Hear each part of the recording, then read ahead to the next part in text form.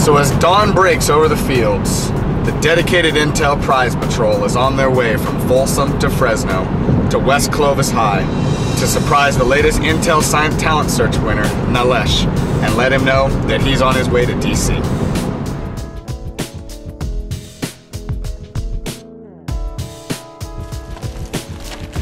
Alright, here we are, off to the principal's office. It's about to be on like Donkey Kong.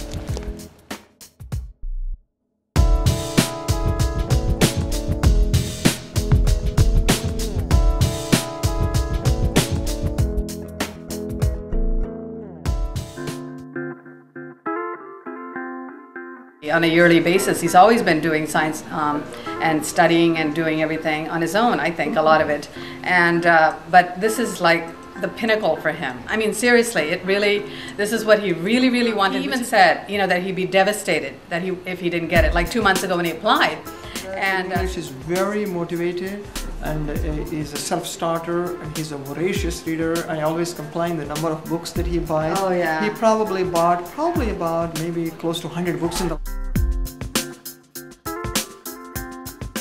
Serious, every week, or he gets 1 or 2 books. He orders books off the online Barnes and Noble, and my husband was actually complaining about how much money he's spending on these books. He's like, Nilesh, do you actually read these books, or what do you do? If you saw our house, you would see how many. I mean, every single week we get something. And he's read books on fluid mechanics, he's read theoretical physics, he's taught himself advanced math. I mean, that's like, we lost track of his thinking.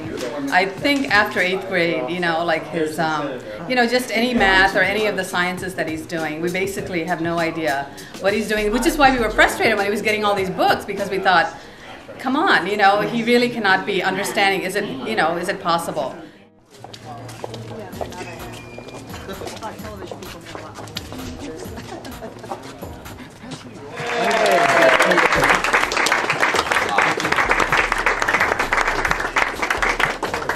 Nilesh, congratulations. On behalf of Intel, I would like to present you with this check for $5,000. TA, so I was cutting cake and grading papers. So, yeah.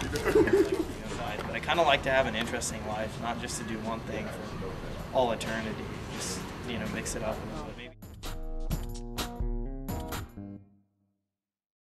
He's a senior now, and we've gone to a lot of science competitions. And there always comes a point where there's the awards ceremony coming up and our hearts are pounding, thinking, well, you know, how far did he get? Did he get any recognition at all? And to be honest with you, in many cases, he's been recognized, and we're very fortunate with that, because he's just such a great kid and he has these great ideas that are all natural and they're all his own.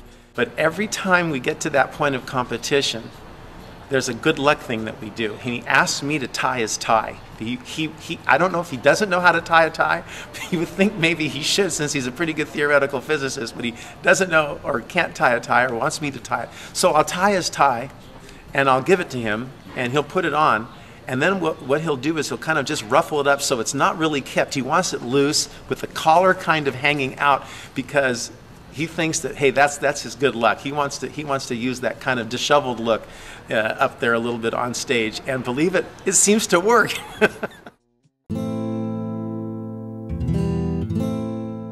Well, one day my dad plugged in his credit card number on Amazon, and apparently it saves it. So anytime I wanted a book, I just click buy, and he would never find out. For some reason, it never popped up on the credit card bill, so I just kept going. I'm trying to think of one. I'd probably go with Jessica Alba. That's a good bet.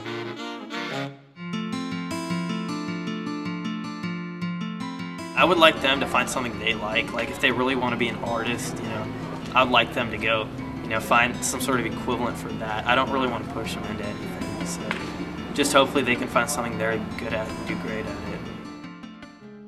it. That these students are capable of so much if we just encourage them and give them a way, give them an avenue, give them some kind of a vehicle, and they'll go beyond the 4 walls of the classroom and ask questions that maybe other people haven't asked, and maybe come up with some answers that nobody else knows.